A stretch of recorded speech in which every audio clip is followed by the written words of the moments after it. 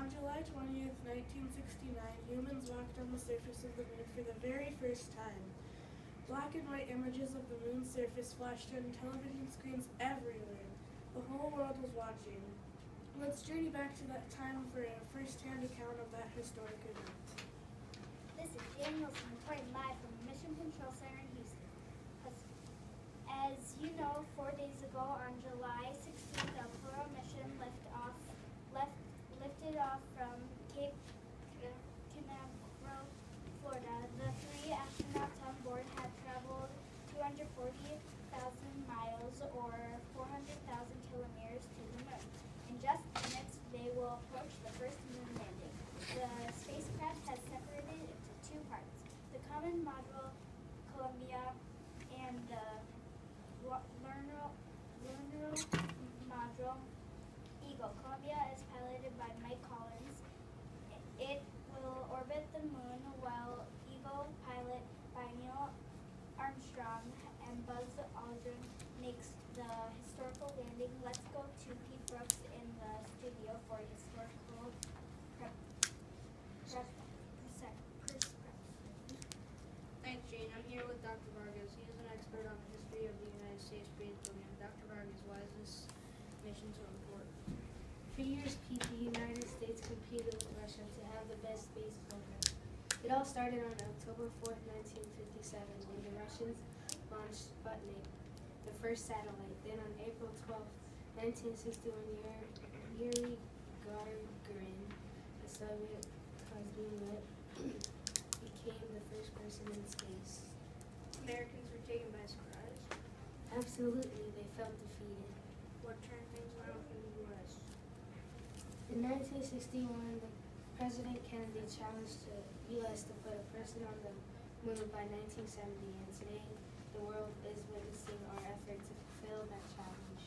Thank you, Dr. Vargas. Now let's go back to Mission Control and Jane Wilson. Jane, are you there? Hi, I'm Pete. The command center at Houston is a huge room filled with workstations. At many of these stations, mission control experts monitor import data coming from the Apollo 11 spacecraft. You can feel the tension in this room right now. I'm standing with some very special visitors. With me is astronaut Mike Collins' wife, Emma, and their 2 children, Todd and Amanda. We are joined by 2 mission control experts. Can you tell us what is happening now? We're standing in our communications area. This is where we monitor the instruments on the Columbia and the Eagle. Wow, I've never seen so many computers in one place. If you think these are impressive, you should see the Columbia command module. That's where your data is now. Behind the command module is a service module. That's the part of the ship that holds fuel, oxygen, and navigation equipment. We're really proud of our dad. Would you like to speak to him now? We have the Columbia on our radio. Here, say hello. Hi, Dad. Hi, Dad. Hi, kids. Oh, I wish we had a telescope that could let us see him.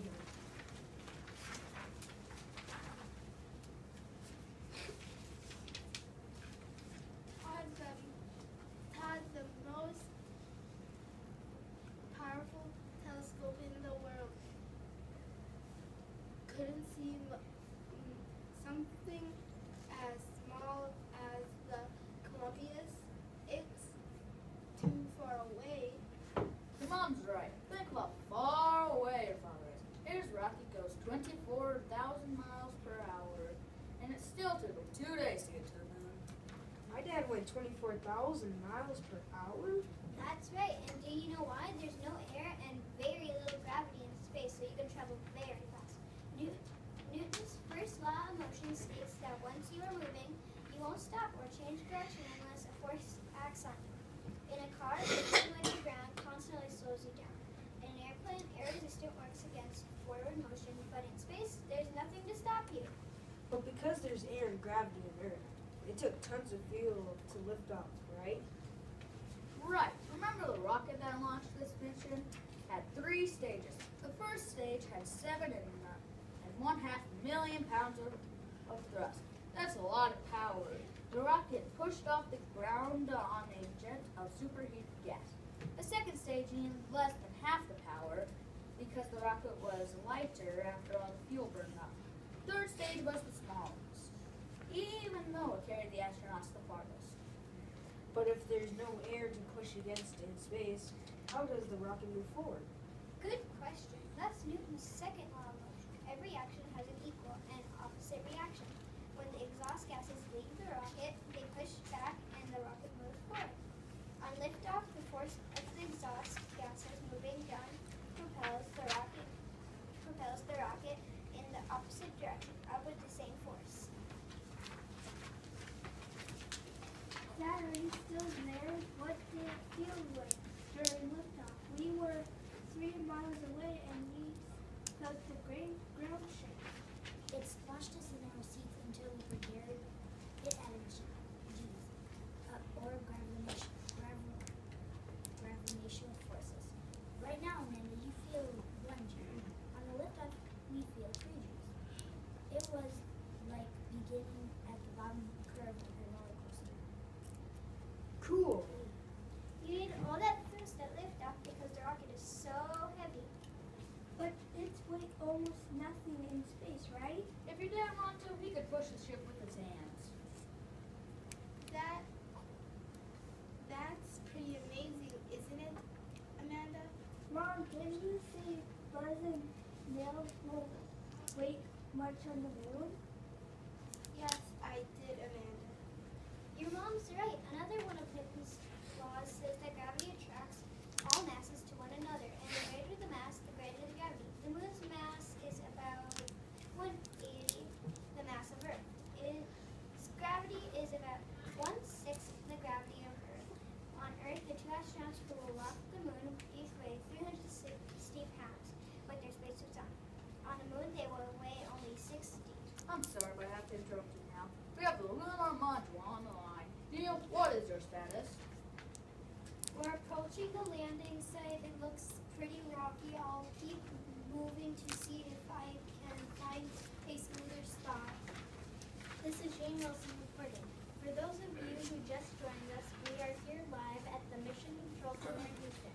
Neil Armstrong and Buzz Aldrin are about to touch down on the moon in the Lanro module.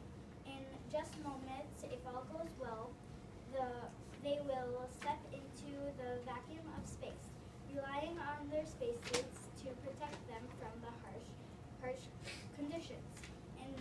In case you are wondering, the moon can be a scorching 243 degrees Fahrenheit during the lunar day and a frigid 279 degrees below zero. During the lunar nights. Eagle, this is Mission Control. You'll have to set down soon. You're low on fuel. Roger, Mission Control, we've found a landing spot. What happens if we crash? The Eagle is moving very slowly. A crash would probably only break the legs. The section with the legs remains on the moon after liftoff. There's absolute quiet here at the Mission Control Center as everyone waits. Mission Control, this is translating base here. The Eagle has landed. There you have it. The Eagle has landed. Those are the words of Neil Armstrong, the first words spoken from the moon. The Lanro module has just landed on the Sea of Tranquility, one of the dark areas on the moon that is visible from Earth. The astronauts will now approach their life support units for the first moonwalk. Amanda, the life support units have oxygen tanks, water, and all the radio equipment in big backpacks. I know, and Dad told me this fish suit costs more than $1 million each. The sun filters on their helmets made of gold are made of gold foil. On the Earth, the atmosphere blocks most of the sun rays, but on the moon, the sun will burn your skin in a few seconds. The spacesuits also keep the astronauts at the right temperature. You've been teaching them everything, haven't you, Mrs. Collins?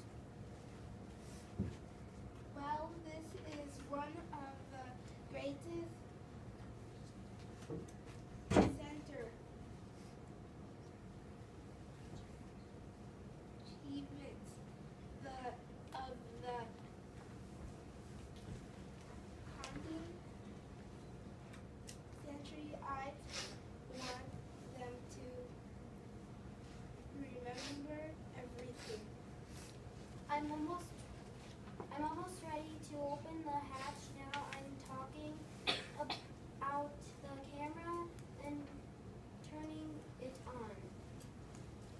What you now see on your television screen is a live footage from the moon. Neil had to jump the last 3 feet up to the ground. We had to make the ladder short to save on weight. I can't believe this is happening. I'm stepping onto the lander now, down to the bottom step. Images of Neil Armstrong climbing out of the lunar module are among the most famous in the world. His spacesuit was bulky and his movements were awkward in the low-gravity environment. He stepped cautiously down the ladder, hopped off the end, and landed on the surface of the moon. He said, That's one small step for a man, one great leap for mankind.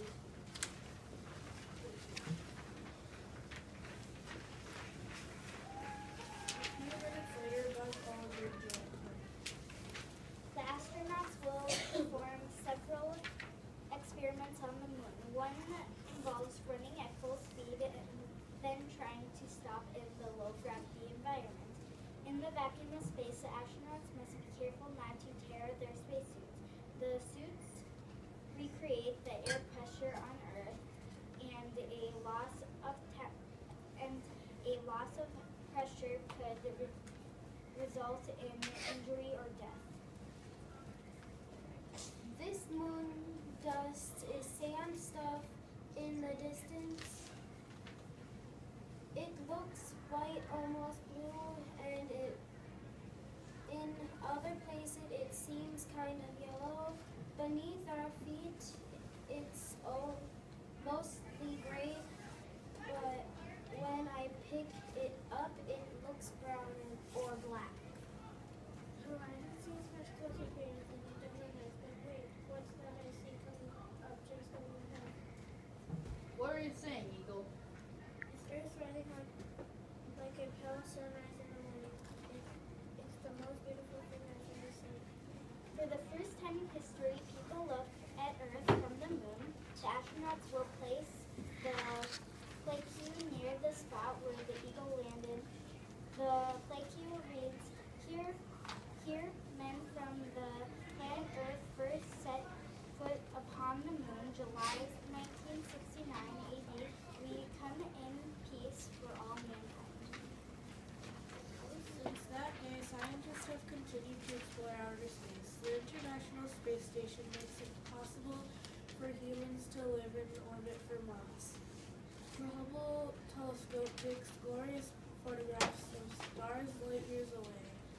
Probes have photographed the surfaces of almost every planet in the solar system, but no human has ever traveled farther than Neil Armstrong, Buzz Aldrin, and Mike Collins did.